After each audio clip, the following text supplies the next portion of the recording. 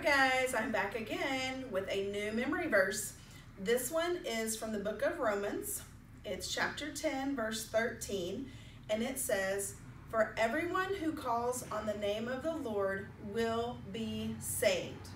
Romans 10:13.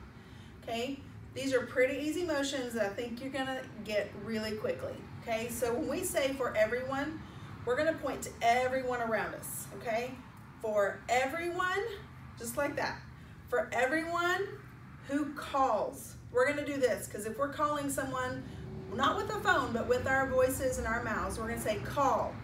For everyone who calls on the name of the Lord.